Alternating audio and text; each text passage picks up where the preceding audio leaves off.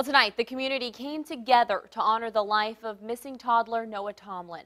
Hampton police arrested the missing boy's mother in connection with his disappearance last night. Detectives charged 34-year-old Julia Tomlin with 3 counts of felony child neglect. Officials say based on the investigation so far, they believe the little boy is dead. 10 on your side's Tamara shows us how neighbors, friends, and strangers are responding. All week long, countless resources and effort has been put in to find 2-year-old Noah Tomlin. Today, we know police don't believe this will have a happy ending, but that has not stopped this community.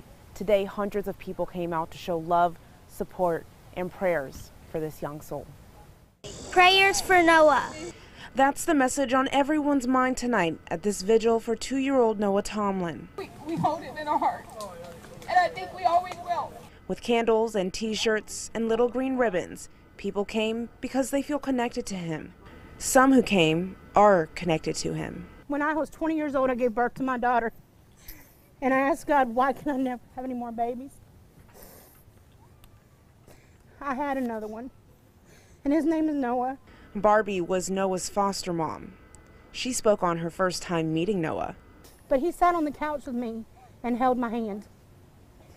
And he just grabbed my hand, like as if to say, I know I'm safe.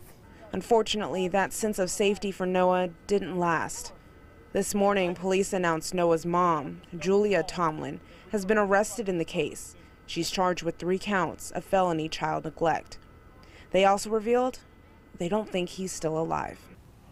This isn't the time to hate. This isn't the time to do anything, but praise God that little Noah was loved. So prayers and praise for Noah's short life continues. But this community also knows this can't happen again. It's not the first time this has happened, but it should be the last time it should happen. Speakers commented heavily tonight on their push to change the future. They plan to head to City Council with hope there can be changes to child protective laws, maybe even start a new law, so this will never happen again. Noah's Law. For now in Hampton, Tamara, 10 on your side.